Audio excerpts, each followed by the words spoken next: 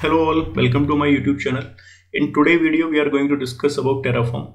So what is Terraform, what's the purpose of Terraform, and why we should use Terraform. So let's start.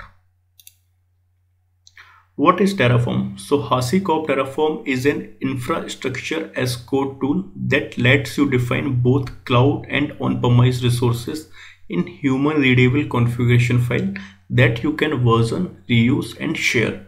So basically HashiCorp is a software company which provides a tool called Terraform. And the use of Terraform is you can manage or provision your complete infrastructure as a code. Like in one of the file, basically you can write your complete infrastructure, and this particular tool Terraform you can use for your cloud resources or your on-premise resources. As per your need you can use it. IT professionals use Terraform high-level configuration language to describe the infrastructure in human-readable declarative configuration file. So basically whenever you write any configuration file for Terraform, you should use basically a high-level configuration language which we call SCL language. So in this particular language is used to write the configuration for your infrastructure. Terraform lets you create a blueprint, a template that you can version, share and reuse. So basically with the help of Terraform there are multiple many things like modules, etc., variable files we will see in coming video. So basically what you can do, you can create a blueprint or a template and which you can reuse it to create a multiple resources in your infrastructure. You can then use a consistent workflow to provision and manage all of your infrastructure throughout its life cycle. So basically there is a Terraform, basically it's follow one of the workflow which you have to follow. So with the help of that workflow you can completely manage or provision your entire life cycle of your application or your resources. So how does Terraform work? So the core Terraform workflow consists of 3 stages: write, plan and apply. So write, in the first step in the Terraform workflow, you will declare your infrastructure resources as code using the SCL language. So first basically with the help of SCL language, you will write your complete infrastructure as a code. Second step, plan. So Terraform creates an execution plan describing the infrastructure it will create, update or destroy based on the existing infrastructure and your configuration. So whatever the configuration you are going to write in this particular phase, so based on that it will plan like what all the things it will create or it will destroy based on your configuration which you have defined in this particular plan, which is called write. Finally we have apply. So finally you can accept plan changes to add or remove any infrastructure resources. Your infrastructure will then be ready to be fully deployed with the help of Terraform. So as soon as you run the Terraform plan, so it will basically what it does basically. So Terraform plan will give you a complete list what all the things it's going to perform, and when you do Terraform apply, so basically it accepts your plans what you have described here, and it will create the resources as per your configuration which you have defined in the right phase. So if you see here Terraform workflow, so Terraform project, so these are the Terraform files, basically configuration files, Terraform state files. We will see about those files in coming videos in details. So write basically define infrastructure in configuration file. So this particular configuration file you are defining the resources, like you have to create a virtual EC2 instance on AWS or a virtual machine in Azure cloud. So those resources you will define in this particular configuration file. And plan, review the changes Terraform will make to your infrastructure. So basically what does plan do? It will basically validate or review the configuration which you have written in this particular file. At apply, basically Terraform provision your infrastructure and update the state files. So as soon as you finally run the Terraform apply, it will create the resources based on the provider which you have chosen. So that's how basically these are 3 main core stages which Terraform follow. We will see all these things when we do a demo in the coming videos.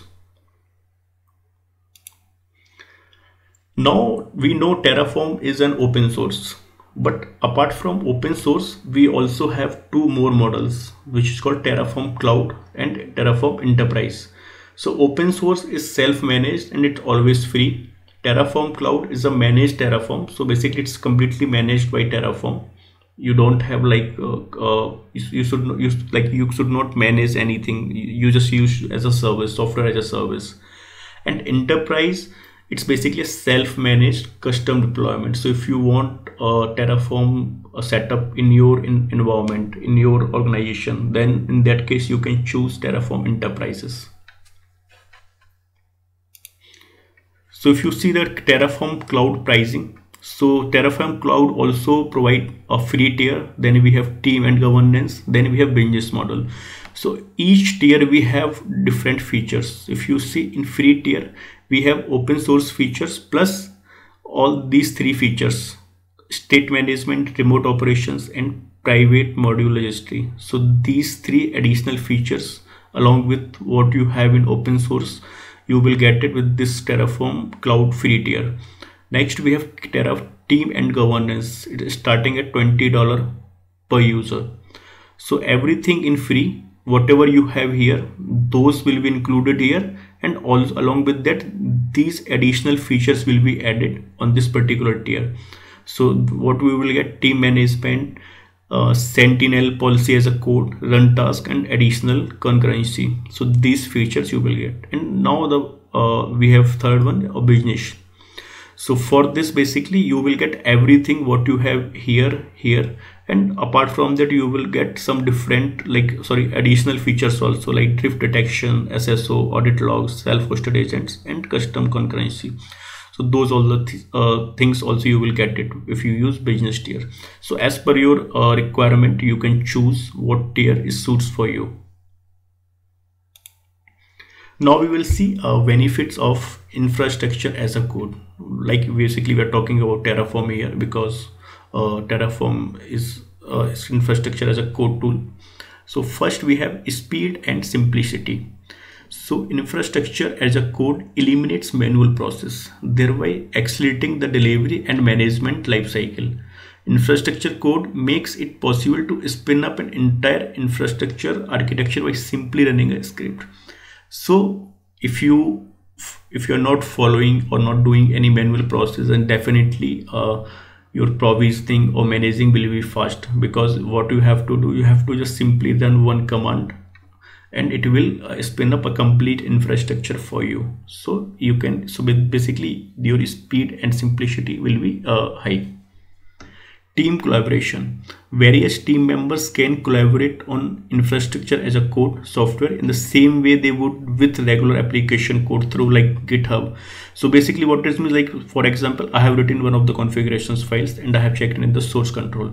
Now if another users or another colleague wants to do some kind of modifications or maybe some kind of like additional resources he want to add on that particular file, then he can also do that, because we are storing that particular configuration file in the GitHub.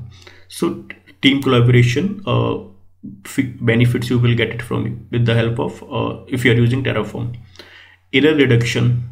So infrastructure as a code minimize the probability of errors or deviation when provisioning your infrastructure. So the code completely standardizes your setup, allowing application to run smoothly and error-free without the constant need for admin oversights. So basically, if you have written the configuration files once and you have validated and you are not doing any manual things, so the error reduction will be less, because you have designed that configuration file in particular standardized format. Next we have disaster recovery. With infrastructure as a code, you can actually recover from disaster more rapidly, because manually constructed infrastructure needs to be manually rebuilt.